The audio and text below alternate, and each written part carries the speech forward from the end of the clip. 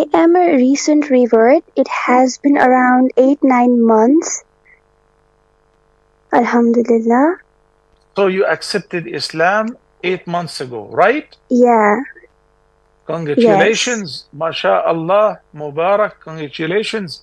And may the Almighty Allah keep you steadfast on His straight path and increase you in guidance.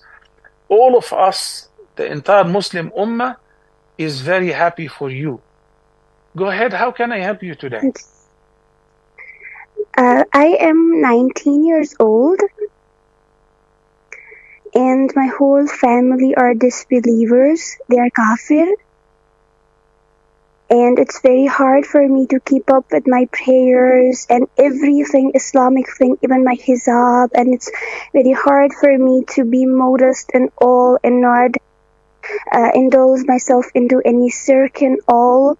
So I'm thinking that if I'll get married to a Muslim guy, it would be easier for me. Okay.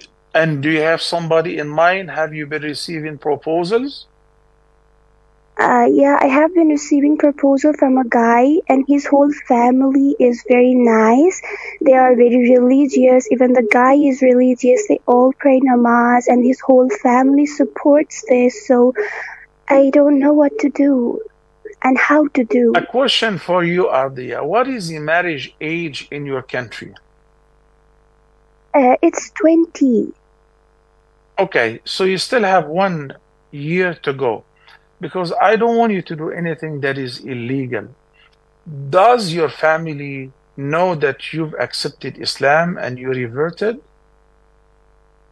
I tried to say it once, and it was a very big dispute at house and a lot of things. So I do it right now. Everything is hidden and concealed.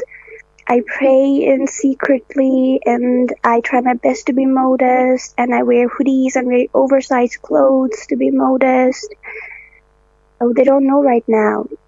First of all, Alhamdulillah for guiding you to the truth. You need to adhere to it, and may Allah keep you steadfast on His straight path. And I'm sure there are some masajid or Islamic centers in Nepal whom you can go and visit, and they will be more than happy to assist you anywhere on earth. Whenever somebody takes Shahada and becomes Muslim, they become our brothers and sisters. Here in Huda TV, we will be more than delighted to always answer your questions and give you guidance and direct you to the best of our ability whenever you call.